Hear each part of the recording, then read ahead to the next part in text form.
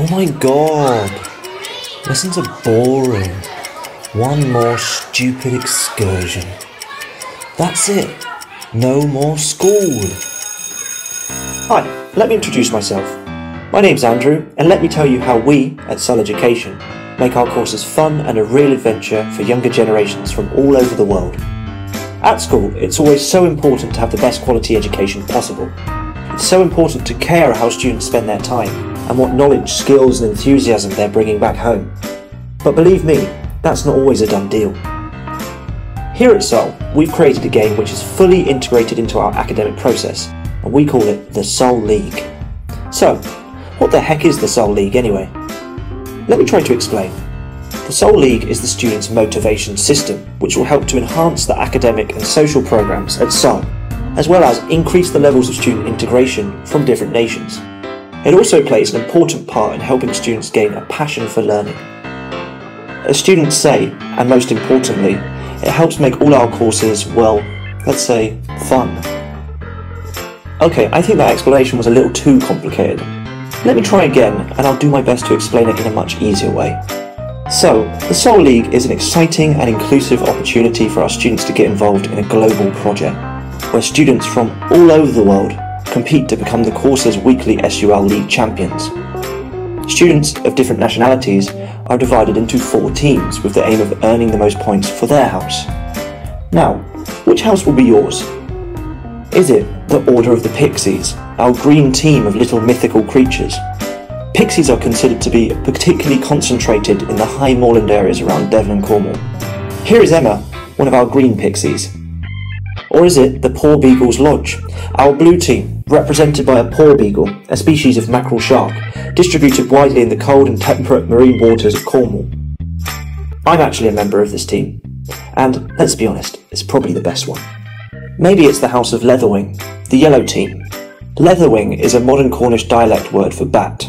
However, a more ancient Cornish dialect word for bat is airy mouse, which I think is equally lovely, don't you?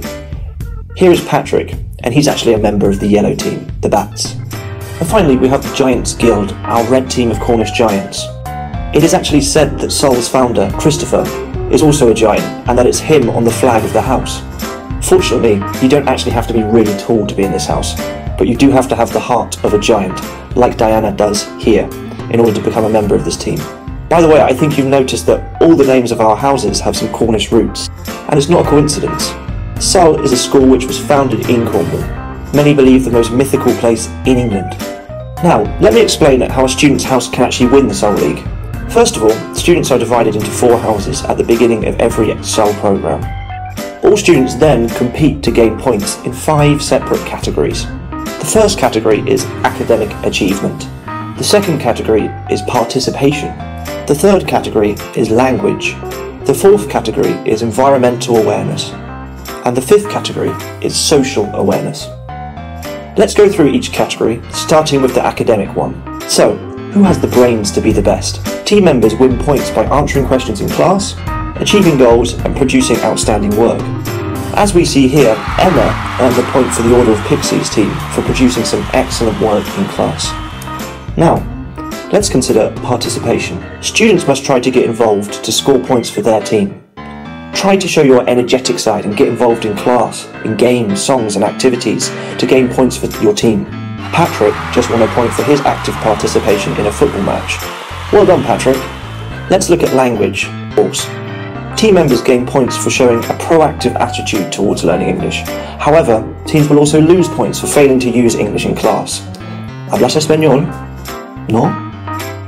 Oh dear, I just lost a point for talking to my friend from Mexico in Spanish.